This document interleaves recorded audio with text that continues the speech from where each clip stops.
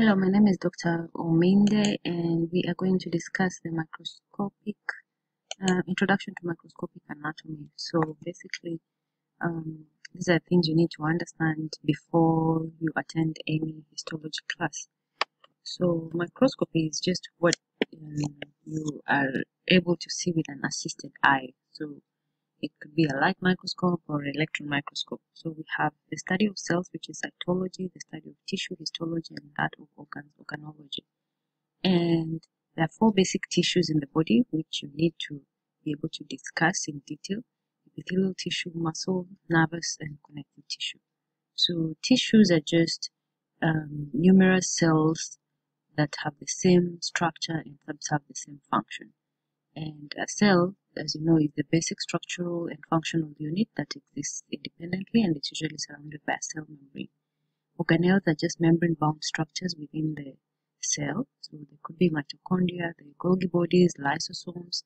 Inclusions, on the other hand, are non-membrane-bound structures. So organelles are membrane-bound, while inclusions are non-membrane-bound, and a good example are the glycogen granules. So then we go to the parts of a microscope. A microscope is an instrument that uses a lens, a combination of lenses. That way it's able to magnify images of small objects that you may not be able to see with your naked eye. So it has various functions. You have the arm that usually supports the tube and connects the tube to the base. So this is the arm. This is the base, which is the bottom that gives support. And then you have an eyepiece where you look to see the image through the specimen. So that's the eyepiece, the arm, and the base. Then it also has a body tube. The body tube connects the eyepiece to the objective lenses. The body tube connects the eyepiece to the objective lenses. It has a revolving nosepiece. That is where the objective lenses are found. So you can rotate to change the power. Then there's a stage, which is a flat platform where slides are usually placed. So this is your body tube connecting eyepiece to the lenses. This is your revolving nosepiece where the objective lenses are, and this is the stage where the slides are kept. Then we also have a fine adjustment knob, which is a small and round, is usually on the side, small round at the side of the microscope, and the function of fine adjustment knob is to fine-tune your focus. Then we have a coarse adjustment knob. This one is large but also round on the side of the microscope, and it is the one that you initially use to focus on the specimen. And if you want to see the detail, you now go to fine adjustment knob that will fine-tune your focus.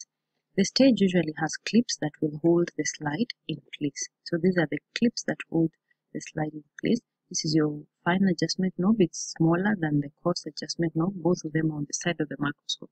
So the fine one is the one that fine-tunes your focus. Then we have a diaphragm. This diaphragm acts like an iris. So the way the iris regulates the amount of light that enters the pupil, so this diaphragm also controls light that will pass through the aperture.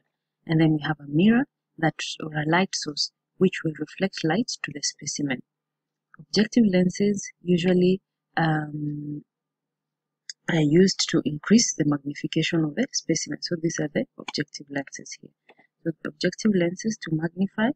This is your iris, your diaphragm, and then your light source is right here with a mirror here. So the aperture is a hole in the stage through which the base light reaches the stage. So you'll have a light at the base, but there will be an aperture to get to the stage where the specimen is. And then we have a condenser. This usually focuses the light onto the specimen. So it condenses all the light rays and focuses it onto the specimen. It's usually located just below the stage together with the diaphragm. So this is your eyepiece. This is your tube. That's the arm. Your coarse adjustment and fine adjustment knob. This is the base. This is the light source. There's a diaphragm here to regulate the amount of light passing through the aperture. There's a condenser that will now focus the light rays onto the stage. This is your stage here. We have your clips, and the stage has an aperture that will allow light. These are objective lenses, and the revolving nosepiece holding the lenses. So usually you have to make sure that you observe your specimen first using low power. You start with the coarse adjustment knobs before you get to fine-tune with the fine adjustment knob. But you have to start with the lowest power, times 4, before you go to times 10, times 40, then times 100. So then after low power, you go to high power, and it's at high power that you use. As you get to higher power, you can as well go to fine adjustment knob to fine tune your focus. Then you make sure both eyes are open on the eyepiece so that you reduce the straining, and then find out the total magnification of the object and always multiply the power by 10. So always use two hands when you're moving the microscope. One hand holds the arm, the other one holds the base. You have to be very gentle when you're handling the microscopes. Then the microscopes always have to be covered when you're not using to prevent dust, because the dust is going to affect the lenses. So always keep the microscopes covered.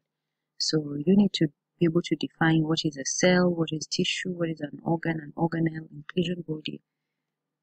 Know the 4 types of tissues in the body and the parts of the microscope and the function for each.